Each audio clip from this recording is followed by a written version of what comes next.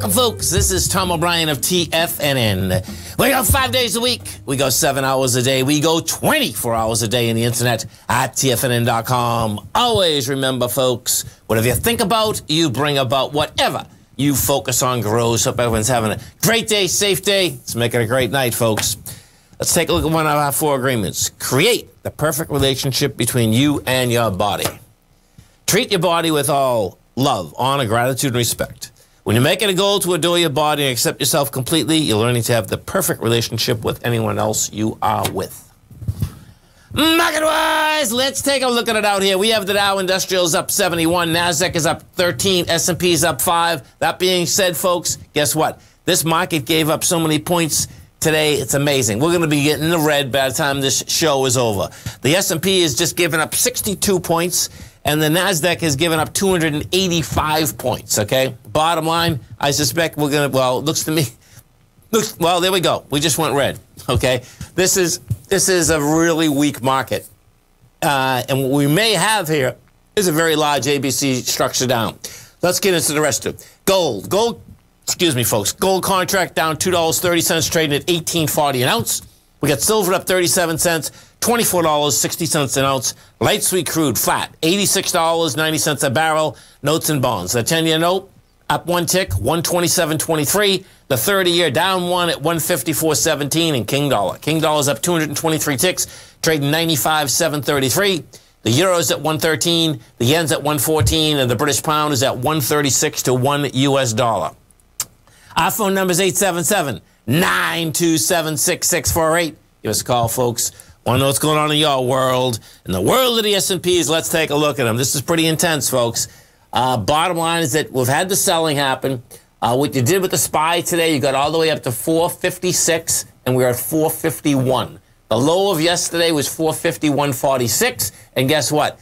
I suspect we're going to go under that level as we come into the close. We're only 50 cents away from it. NDX 100, same type of setup inside the NDX 100. We take a look at the 3 Qs. 3 Qs, they actually just went negative. 3 Qs got as high today at 373. And the bottom line, you are at 366.41. The low of yesterday was 366.21. This is going to blow this away. Well, it blew it away by a penny. This is 350 looks to me like we got game. That's how this is shaking out, man. And if it is an ABC down, so let's check this out, how this would work. So you got A's 390 to 366. So we're talking about 34 points, which we, yeah, 34 points is gonna basically get you. So that's actually 4. That's actually 340. So picture this. This is going to get cool watching how this shakes out. If, in fact, we get that ABC down, 350 is the price projection from the high volume low October 4th, right? That being said, if this is going to be an ABC down, that means it's going to blow that away. And if that's what we get, let me look at this for a second. So 350, is that 350 right there? Yeah, that's 350 there. So bottom line, you break 350, man, you're going to 338's the next stop after that. And I don't even want to think about the amount of high volume lows that are out in this marketplace. And so let's just look at this just at an aspect on a Fibonacci expansion contraction. If in fact we're in the middle of a nice correction. So picture how this works, folks. This is pretty amazing, actually.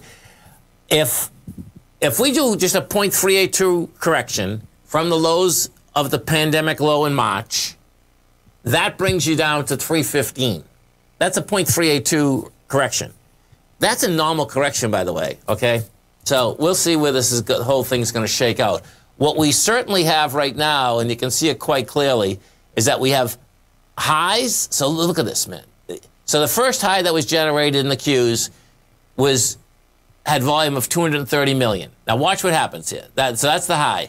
Then we come off that high down with 403. So we make a high with 230. You come down with 403.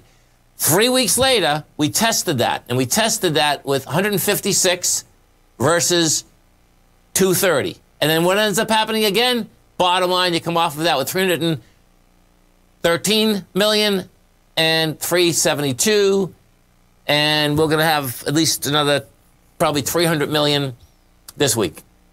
This is a market that wants lower price, man, in a big way. Gold contract out here, you know, had a nice day out here yesterday. Bottom line is that you get a flat market in gold out here today. What you have is that we're at 1840. This baby's on its way up to that 1881. Silver is already making the move. If we take a look at the silver contract, what you have in the silver contract is that you're up 37 cents. Yesterday we were up like $1. Bottom line is that we are at 24.60. Next stop up there is 25.52.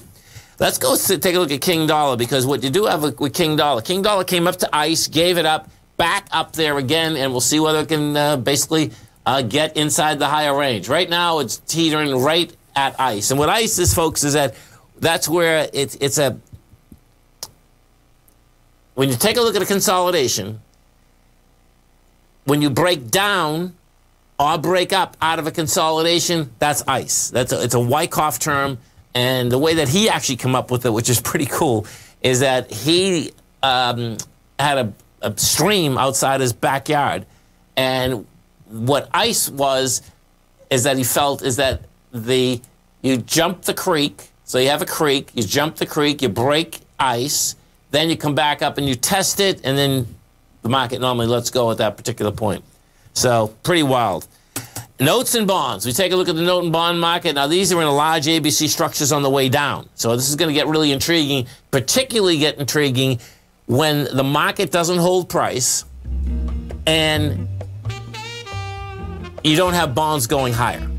This is how weak the bond market is also. Stay right there, folks. Come right back. Our phone number is 877-927-6648. We have the Dow Industrials right now. Look at this. Unbelievable. The Dow's up 24, Nasdaq's down 11, S&P's are flat. We'll come right back.